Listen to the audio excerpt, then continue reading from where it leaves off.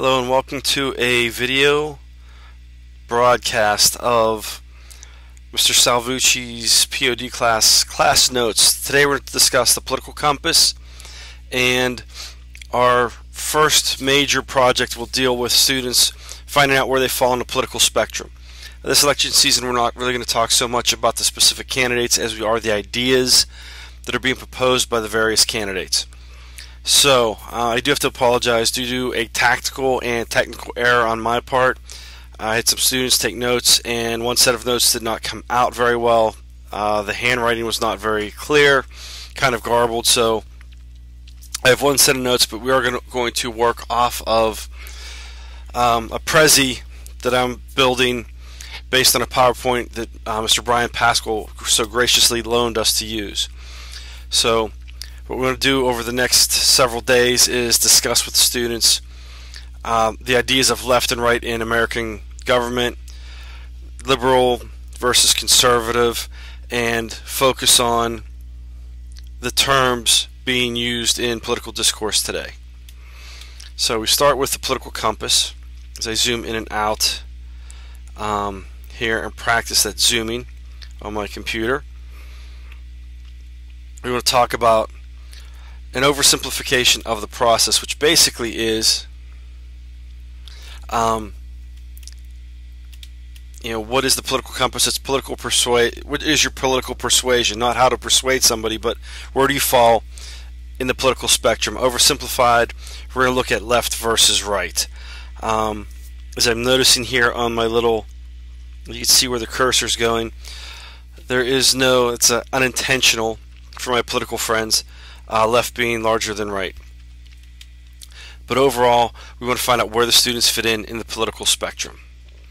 So, what do we believe as Americans?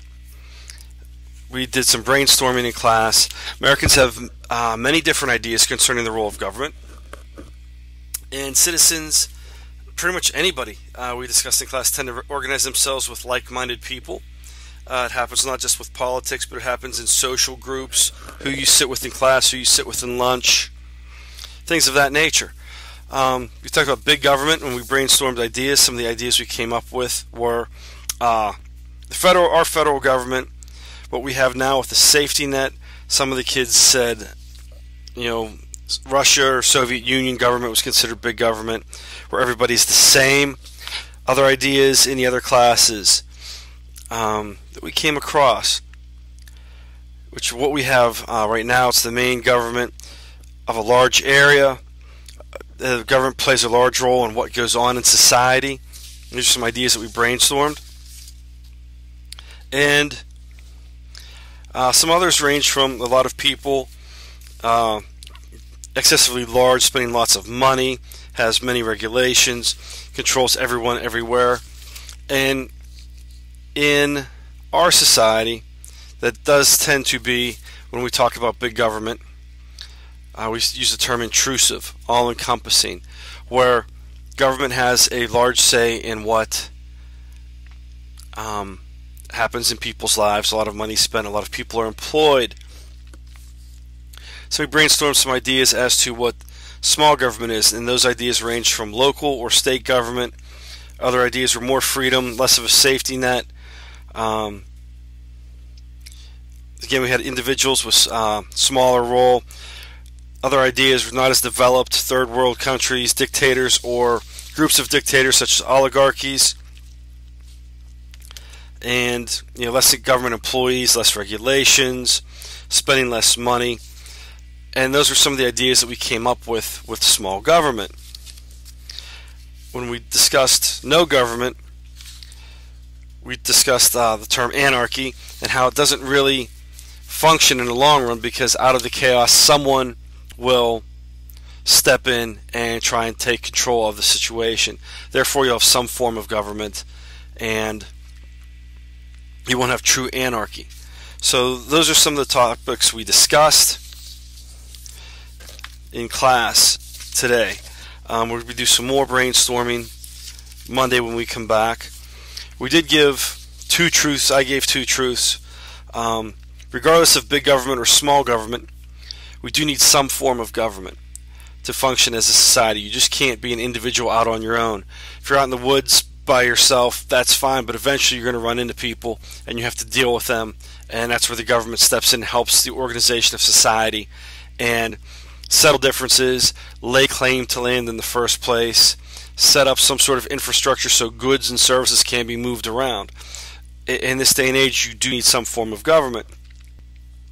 We also talked about truth number 2, which the terms big government and small government are subjective terms. Meaning, you look at the government today and you can have one political party saying government is too large, it's too overbearing, it's too intrusive, you need to scale back. If other people look at the same government and say, no, everything looks good, we're not too big, we're not too small, it's kind of like the three bears, we're just right, the baby bear theory. And you have other people that look at government and say, there's not enough government, we need more interaction, more of a safety net for the people, more regulations. So government in its exact same form is considered too small by a different group of people. It's an opinion, it's a subjective term.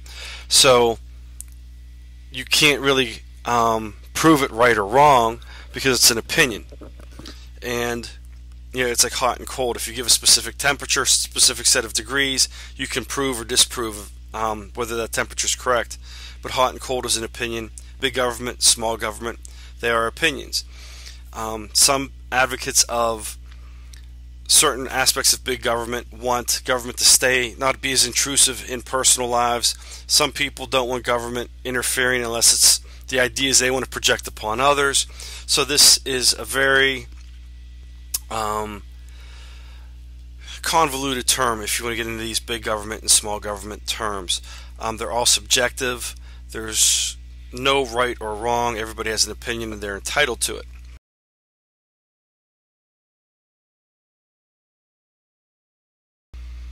Now, with the LiveScribe notes, what the students do is they write in a notebook with a special pen that has a camera on it, so the ink registers on the paper where the kids can see what they're writing. The camera picks up these small pixelated dots on the paper that form kind of like a smartboard grid and record what the students are writing. So here are the notes from today. The abbreviated version from one of my periods, courtesy of Christina S. Political persuasion, basically where do you fall on the political spectrum, left or right? The kids are going to go and they're going to try and beat their preconceptions, see by answering a series of questions honestly where do they fall on the political spectrum. Then goes over the notes of what we believe with the different ideas, organizing ourselves with people that seem similar. Big government, small government, no government. You have the opinions, and we discussed all that previously in the notes. So this is what I'm going to be working with. Hopefully the pen and the people working with it will do a thorough job. Christina did a great job with this.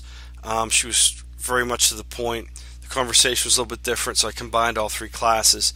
So we'll have the presentation along with the notes from the PDF file, which will be posted in the Edmodo classroom for the students to access for a review if they choose to review it.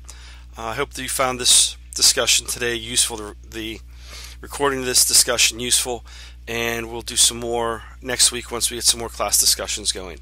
Thank you.